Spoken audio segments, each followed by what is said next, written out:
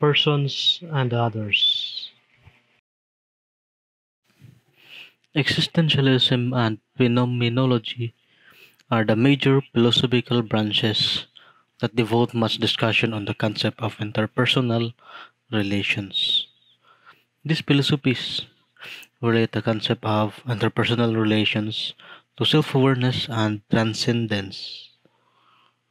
The individual is primarily aware of himself, and it is this egocentric perspective that defines how he perceives and relates to reality. This awareness of individuality is called the self. The existential perspective defines interpersonal relations as the self being aware of the other. And this other generally refers to objects outside of personal experience, while it is often used by most philosophers to refer to other individuals apart from the self.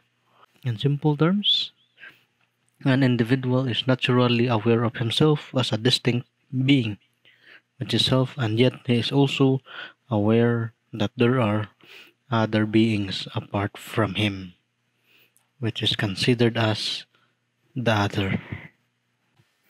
Intersubjectivity is the shared awareness and understanding among persons, and the interaction between the self and the other is related to the philosophical concept of intersubjectivity. It is evident in everyday social interactions, the ability of human to agree and cooperate, the existence of shared or common knowledge and consensus, and in shared emotions such as grief, joy, and love. As a closer look at everyday interaction, it reveals instances where the self interacts with the other. Philosophers identify various levels of self other interactions. First is the simple awareness of the existence of the other.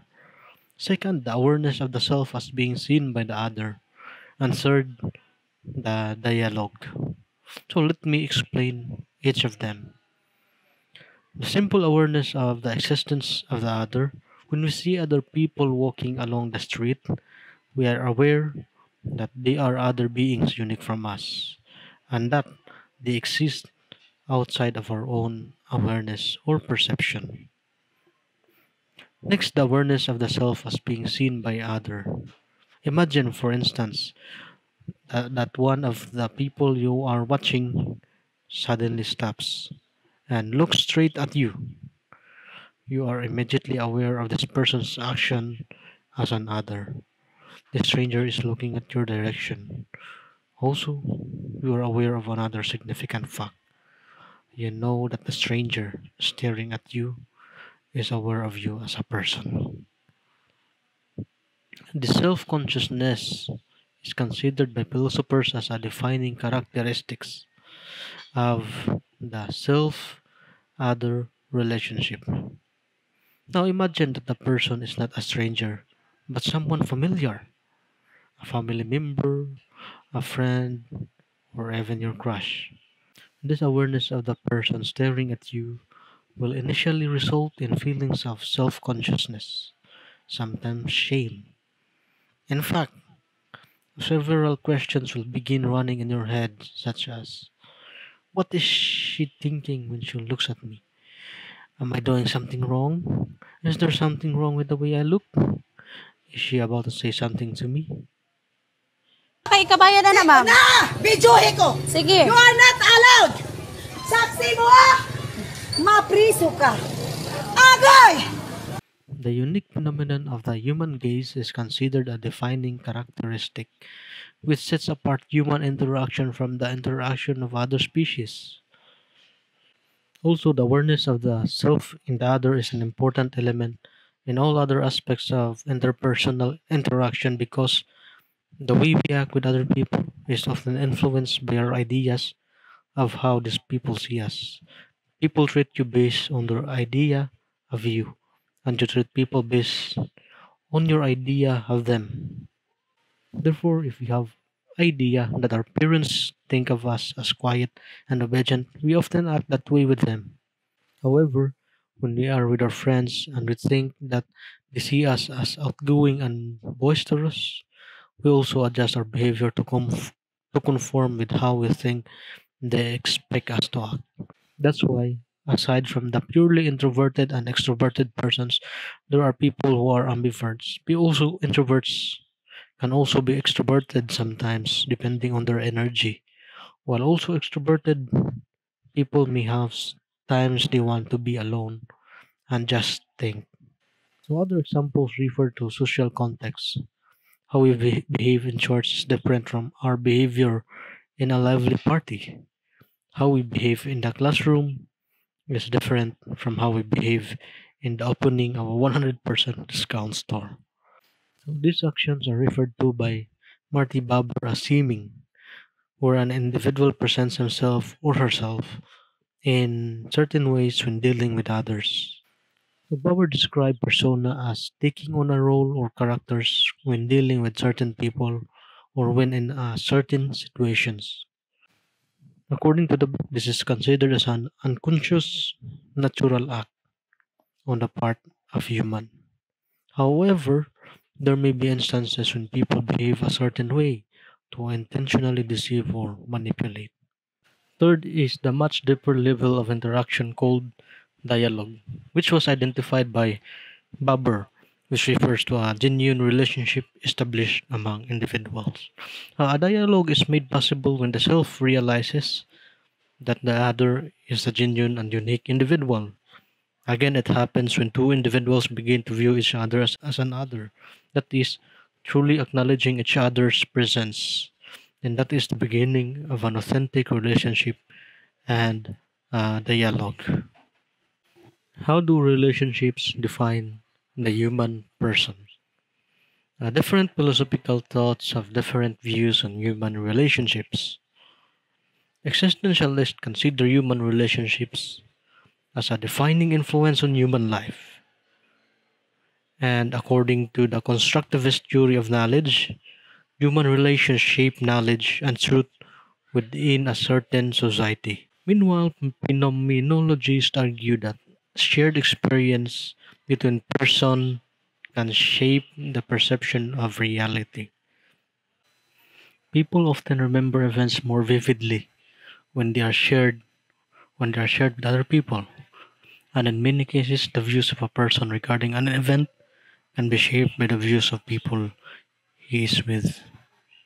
So within society, individuals coordinate their actions and maintain harmonious relationships to ensure order and the general welfare. Philosophers agree that it is important for humans to pursue and achieve genuine relationships to attain development.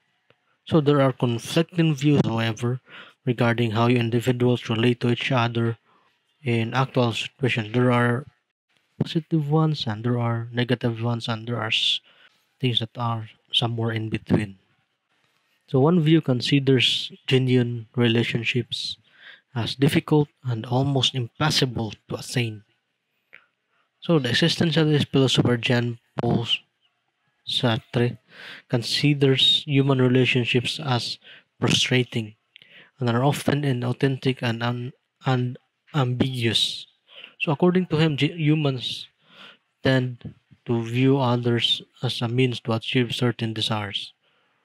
So these views give rise to feelings of alienation, where the individual ceases to view the other as a distinct and authentic person and considers him as a mere object. So Karl Marx believed that alienation gives rise to the exploitation of people. On the other hand, there are philosophers who have a more positive view of human interaction and believe that humans naturally seek and are to achieve and maintain genuine, meaningful relations with each other. Edith Stein defines the self other relationship as being driven by empathy, the awareness that the other is a person with thoughts and feelings. Edmund Husserl believes that intersubjectivity is more than just shared understanding, but is the capability to put oneself in the place where the other is.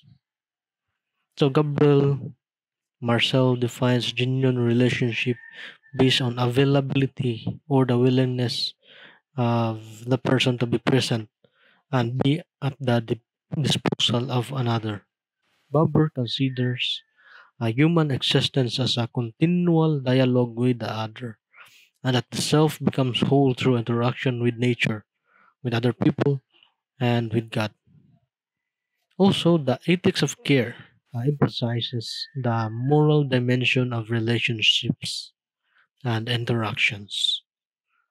So, this moral perspective encourages individual to see to the needs of other people, most especially the vulnerable, which relates to the culture we have in Philippines. All in all, the human person is regarded by philosophy as a being with other, and that seeking and maintaining meaningful and harmonious relationships with others is necessary for personal development. So how does Christianity define interpersonal relations? The Christian perspective considers human relations in the context of community.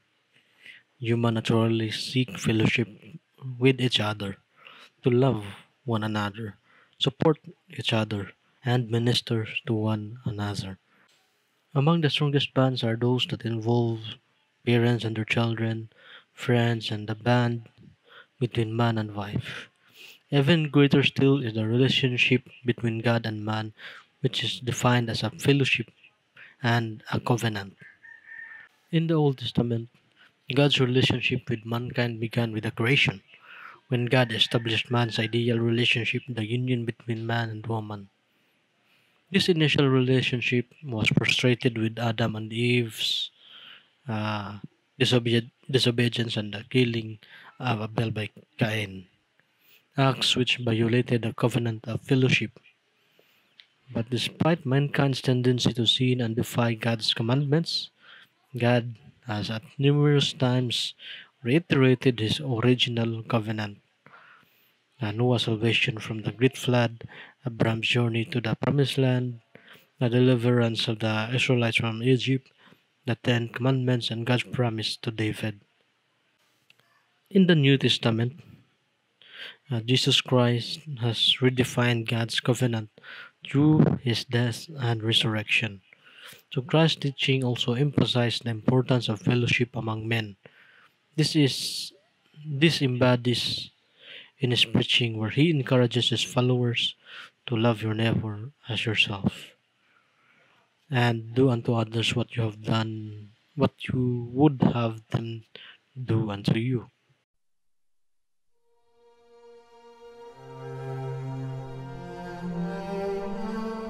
But I say unto you, love your enemies. Bless them that curse you. Do good to them that hate you. And pray for them which despitefully use you and persecute you. Which is the first commandment of all?